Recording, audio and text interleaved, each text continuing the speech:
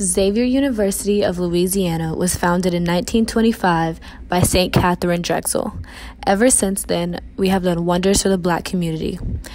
Every fall semester, we'd like to take a week to remember everything that has happened before us and what is next to come. Welcome home. On November 2nd, 2019, Miss Xavier and her royal court had their annual coronation. Before all the festivities began, we all gathered in the UC to praise the Lord on Sunday afternoon during the Gospel Fest worship service.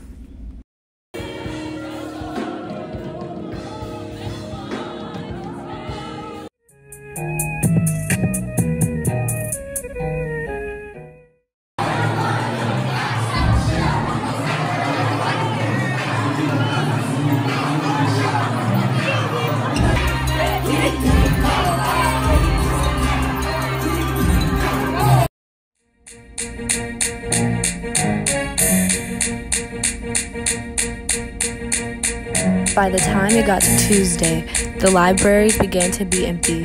The girls started wearing less and going out more, and we couldn't wait to get to Saturday afternoon.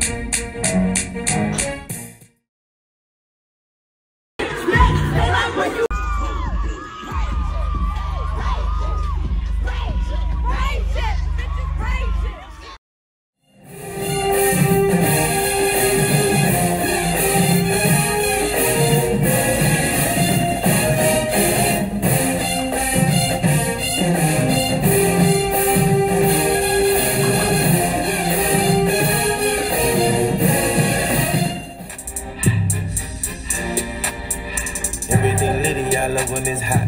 Turn to the city, I broke all the notch. Got some more millions I keep.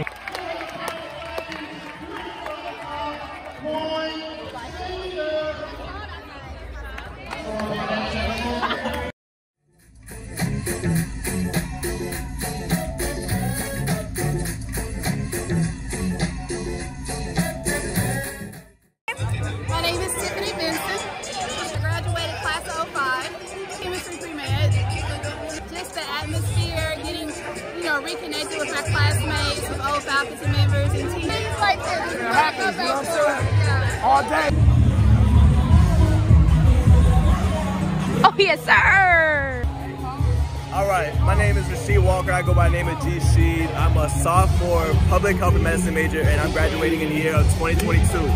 Homecoming to me has good energy, good vibes. It's the, people, you have a lot of hard classes, you get in the slump.